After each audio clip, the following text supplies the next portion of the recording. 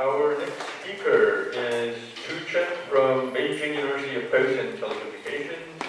His paper is entitled An Enchanted Collaborative Filtering with Flexible Item Popularity Control for Recommender Systems Copyright. Can the speaker from Sharif please come by me, please? So, hello everyone. I'm very glad to be here to share something of my studies about recommender systems with you. And the title of my paper is An Enhanced Collaborative Filtering with Flexible Item Popularity Control for Recommender Systems. So, let's begin. First, let's see some introductions. With the rapid growth of worldwide and the emergence of various internet applications such as social networks and e-commerce, mass information has been created and stored. And that makes it difficult for users to obtain their target information easily and quickly. So, recommender systems are developed to tackle this information overload problem. And the core of a recommender system is the recommendation algorithm. In the past 2 decades, there are various recommendation algorithms have been proposed, and can be mainly divided into 2 categories. The first one is content-based methods, which rely on the feature information of item and the user. But unfortunately, these kinds of information are hard to collect in some practical situations. And the other one is collaborative filtering, which relies on the user behavior information, which is very easy to collect and extract it from log server logs at a very low expense. So it has been widely studied and applied in practical situations. However, there are some effects of collaborative filtering, and one of them is popularity bias, which is to say that collaborative filtering recommender systems tend to recommend very popular items.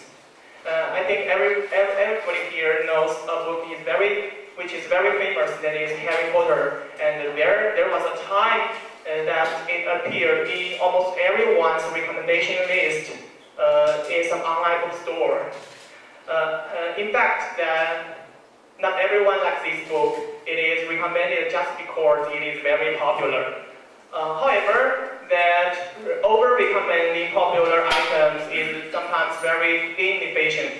On the one hand, they are not related to users' particular preference, and on the other hand, these popular items are sometimes very famous items, and it is possible that the users have already known these items, so they have made some conscious decisions. So recommending this kind of items may not lead to additional item consuming. So we are very curious about how the item popularity impacts the recommendation process, and we look into a typical collaborative filtering, which is item-based collaborative filtering, which is shortly called IB. And we found that the problem arises in the item similarity that is used in IB. And we discovered that popular items tend to have larger similarities with other items, so it is more likely to be recommended. And then we want to introduce some item popularity control into the item similarity to fix this problem.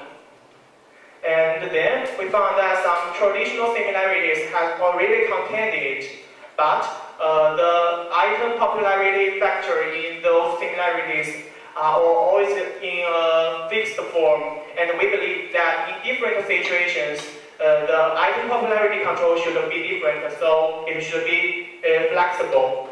So we designed a new similarity, making the item popularity factor flexible, and using this new similarity, we propose our new ECF, and then we conduct some experiments to evaluate the performance of the ECF. So then let's see some details about collaborative filtering. Collaborative filtering can be mainly divided as the memory-based and the model-based. And the memory-based can be further divided as the user-based and the item-based. And the model-based methods are mainly made up of some matrix decomposition method, such as SVD or SVD++, which is very famous, became famous in the Netflix competition. And in this paper, we focus on the IB. We focus on IB. And IB is just based on a very simple rationale that people may like the items that is similar to the items that he has already liked. So IB just recommend the items that is very similar, the most similar to the items that the user already liked from the candidate items. And then kinds of user behavior information can be used into IB. And in this paper, we use this kind of information. We use the records of which items each user likes. As the input information. And this kind of information can be modeled as an unweighted and undirected bipartite network like this. And one node set represents the users, and the other represents the item sets. And if a user loves an item, there will be an edge between the corresponding nodes. And this bipartite network can be further mapped into an adjacent matrix like this. Well, if user J likes item I, then the element Aij in this matrix will be set to 1 and otherwise 0. And as you can see, in the network, item 2 is so special because it is loved by all the 3 users. So it is a very popular item. At the same time, and consequently, it has a large degree of 3. So we use the degree of an item node to represent the popularity of an item and denote it as K item. Since the item similarity plays a very important role in IB, so let's see something about the item similarity.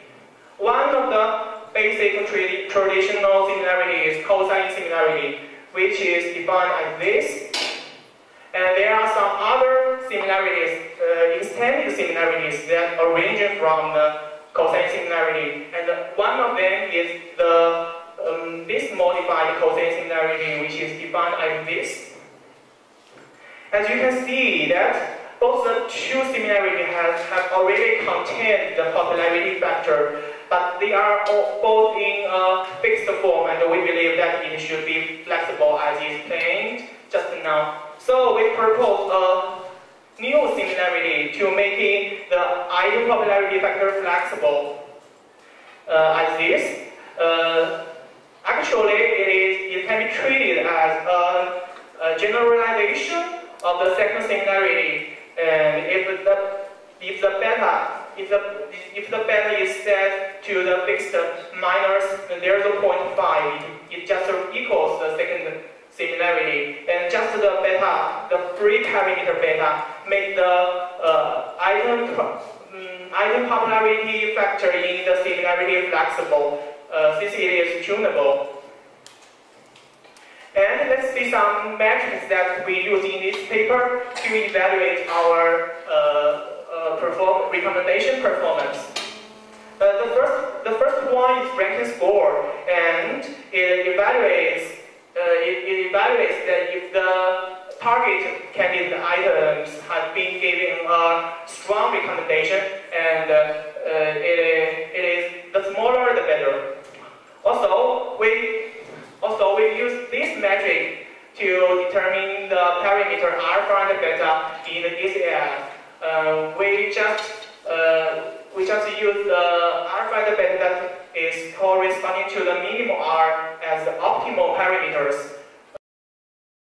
Well, first we search for the alpha and beta by a simple brute force method, and then we come up with a grading method that is much less time consuming. And however, in some practical situations, only length-limited recommendation list can be displayed to users. So we use another 4 metrics that is suitable for this case. And the first one is an accuracy metric, which is precision, and it is just the proportion of the target items of the recommendation list. And obviously, it is larger the better. And the last 3 are diversity metrics. The first one is hand-mean distance. Yes, it evaluates the difference between recommendation lists of different users, and it is the larger the better. The second one is inner similarity I. It evaluates the similarities of the items of in the same recommendation list of a single user, and it is the smaller and the better. The last one is just the average item popularity of all the items that we recommend to all the users. Of course, it is just a brief introduction to the 5 metrics, and specific definitions and explanations can be found in my full paper. So then let's see something about the experiment. We conduct our experiment on 2 real-world movie datasets, movie lens and Netflix, by splitting them into training sets and testing set. And then this is the parameter estimation.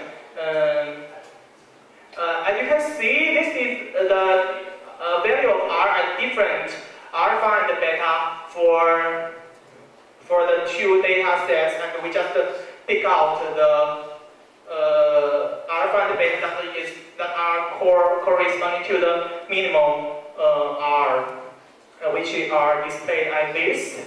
And using the parameters we found just now, we perform a 10-fold cross-validation to get the average results, and which are displayed in the following 2 tables for the 2 data sets respectively. We can see that both for the 2 data sets, our ECF outperforms the other 3 baselines on all the 5 metrics. So it proves that the flexibility of the item popularity control really takes effect, since the 2 of the 3 baseline has already contained the item popularity factor, but just in a fixed form, and our ECF contains this item popularity factor in a flexible form. And then we investigate the relationship between different item popularity control and recommendation performance by varying beta with a fixed alpha. It should be pointed out that decreasing beta means strengthening item popularity control. And let's see the results. As you can see, with the decrease of beta, at the beginning, the precision increases. But after a certain value, about minus 0.8, it decreases rapidly. And let's see the relationship between of beta and the diversity performance, and you can see that it shows a similar relationship with the decrease of beta at the beginning. The diversity performance gets improved, but after some value, maybe minus 0.9, the diversity performance decreases or just not change. So we can make some conclusions that item popularity control really takes effect and improves the overall recommendation performance at the same time. And the beta or the extent of the item popularity control should be flexible and chosen carefully to achieve the best performance. Okay, that's it. Very easy to understanding paper and method. Thank you.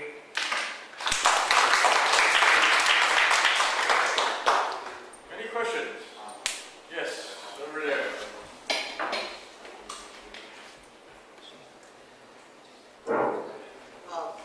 It's interesting because the popularity effect for the recommendation system has been a hot topic in the information system research community. But I'm just curious about the data set that you're using. So you're using Netflix data set from $1 million price, right? Is that? Yes, the data set from that competition. This competition has been finished yet, right? And there are some data sets has been recorded and on the website, on the internet, that I can download that from the internet. Sure. I'm just wondering because so are you comparing your methodology, your everything with the winners, and did you claim that you'll be the best one or you get the $1 million? Okay. Generally, I say that I didn't compare my algorithm to the winner algorithm because we are based on different metrics. The Netflix competition just focused on the rating prediction accuracy, and they do some metrics such as so they treat the recommendation problem as a rating prediction problem, and using some metrics such as RMSE and MAE, some rating prediction accuracy metrics. But in my paper, I treat it as a binary classification problem that just to predict the item will be like or not like the user. So I just think it is not comparable. So I didn't compare my algorithm to the some successful and very wonderful metrics comparison method like SVD and SVD++. Okay, yeah, I'm just wondering because you claim that it has improved overall performance, so I'm just curious, out of curiosity. Yeah, because they are based on two different situations. This is just a top-end problem, and there is a binary classification problem just to predict you will or not like this item. So that is to predict the radius, what radius you will give to the item.